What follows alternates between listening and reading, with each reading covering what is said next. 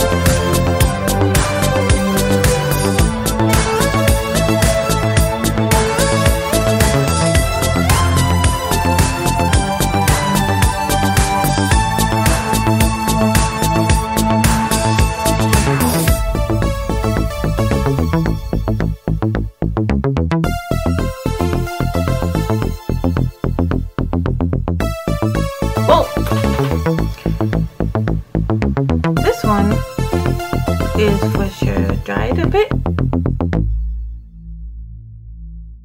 Ooh, easy clean.